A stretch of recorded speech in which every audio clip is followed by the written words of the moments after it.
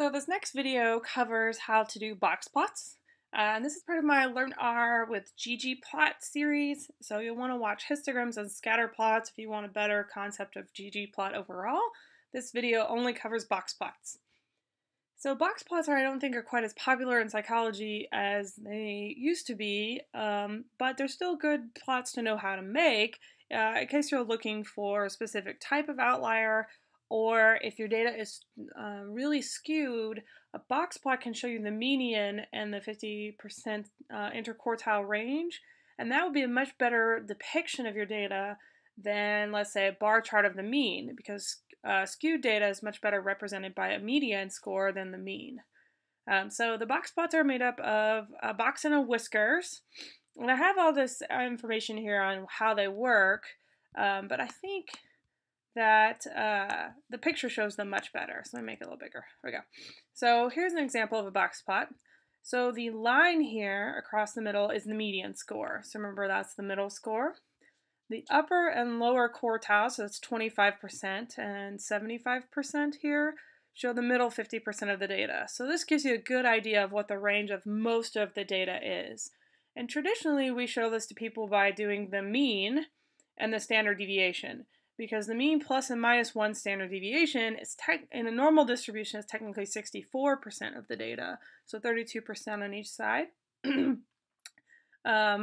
But in truly skewed distributions, most people do interquartile range. And so that gives you the middle 50% of where most of the data lies. And then the rest of the whiskers part shows the rest of the data range. So the very top of the line will be the end of the data. Now these little dots on here are traditionally considered outliers. When we get to data screening, we'll talk about how a better way to do outliers, but I think they're 1.5 times the interquartile range here. So they're very far away from the median, given that this is the 50% of the data. So they're kind of a quick and dirty way to see if you have some extreme scores. You can also use histograms for this same idea. It's just that this gives you the exact median and middle 50% without you having to calculate it. Okay, so we're going to calculate a box plot. You can have a box plot with just one variable, so just one dv, but then a histogram is probably a little better. So box plots are also really great if you want to split by a categorical variable, because it sort of gives you a double histogram in a sense. So I have males and females in this particular picture of a box plot. So let's make one. We're going to use the festival data from the Andy Field book and calculate people's day one hygiene scores. If you haven't seen this data set, they calculated the hygiene of people going to outdoor music festivals and rated them from 0, you smell like a rotting corpse, to 4, you smell like roses on a wild sunny day, or something to that effect. And we're going to put gender as the aesthetic variable. So that means we're going to split on gender. All right, so I've got a lot of this set up already. So be sure you load the Ggplot library. I'm going to set my working data here. I've already got this data set ready to go because I made a histogram with it before. So I'm going to pull that data in. And so I'm going to call it festival. Now here is some code that I'm going to use here in a minute. And I've talked about this in both of the previous videos, so I'm not going to go over it too much. But essentially what I've done is I've taken a bunch of theme coding. And so theme coding allows you to control the colors and the background and basically the ugliness of these plots, because naturally they come out very kind of hideous. And I've coded it all as cleanup. You can code it as whatever you want, but I've saved all of that code as one word so I can use it easier later and I don't have to keep typing this whole paragraph here. So essentially what it does is it turns off the grid lines, major and minor, turns off the background, and adds me a axis line. So I'm going to run that as well. And then let's go down here and just make ourselves a new plot. So we're going to make a box plot. And to do that, I have to start with my creating a chart, a blank space to work in. So I'm going to call this festival box. So the code is Ggplot. That's the build me a blank plot code. I have to have the data set name, so it's festival.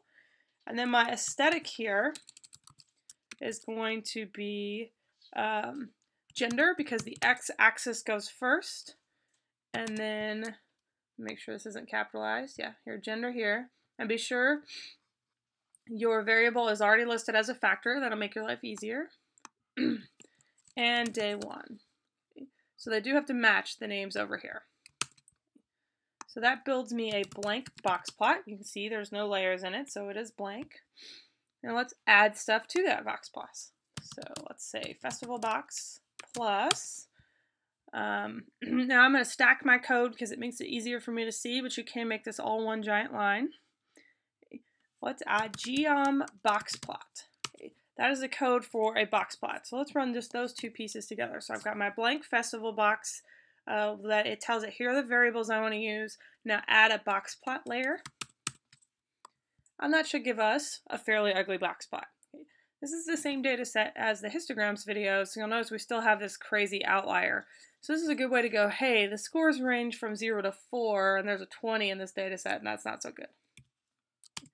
But that's not the best plot in the world, so let's clean it up. So I've added Boxplot. Now let's add X and Y axis labels. So XLab for X axis label. And I've got my hygiene of day 1. Let's add a Y lab for the Y axis label.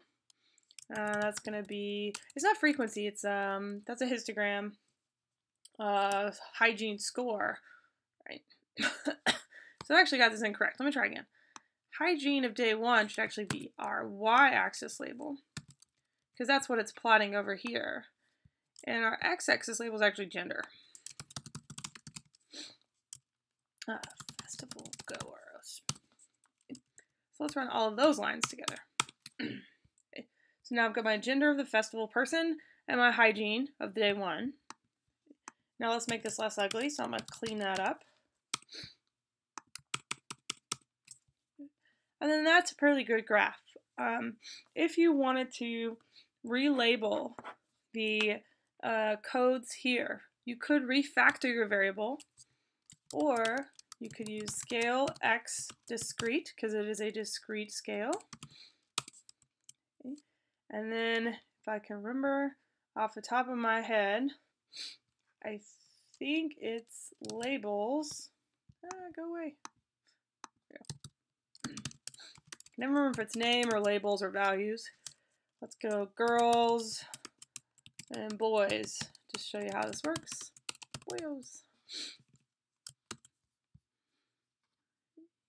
Let's run that whole thing. See if I've got it right.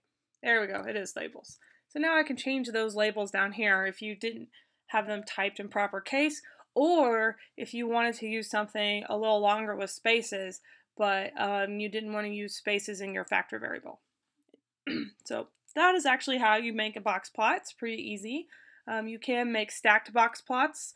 And to do that, I would tell you to add a color or a fill variable to the aesthetic piece here. So there'd be one more variable out here. It's very similar to what I did for the scatter plots, which is in a different video. And I'm also going to cover how to do that sort of thing in the bar chart video, which will be the next video.